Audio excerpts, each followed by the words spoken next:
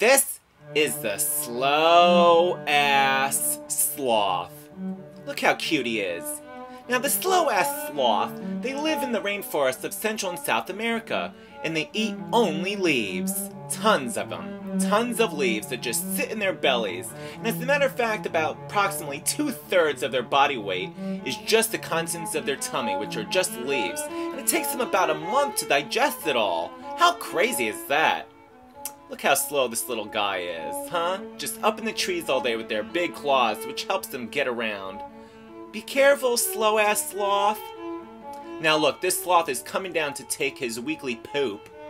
You see, sloths feel very uncomfortable pooping and making potty up in the trees, so they come down and tend to use the same spots over and over. Oh my god, is that David Attenborough trying to talk to a sloth? Please. Yeah, congratulations, David Attenborough, you got an exclusive interview with a sloth. Stupid. They're half blind and half deaf. Good luck with that one. Oh, what a ham, please.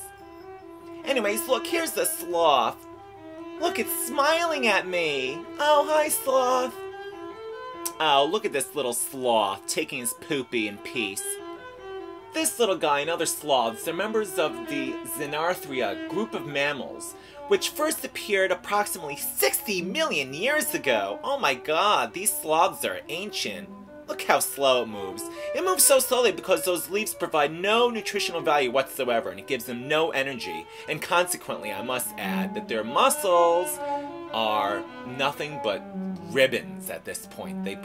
Is that... Oh, come on, David Attenborough! Leave the sloth alone! Quit trying to prove something, stupid!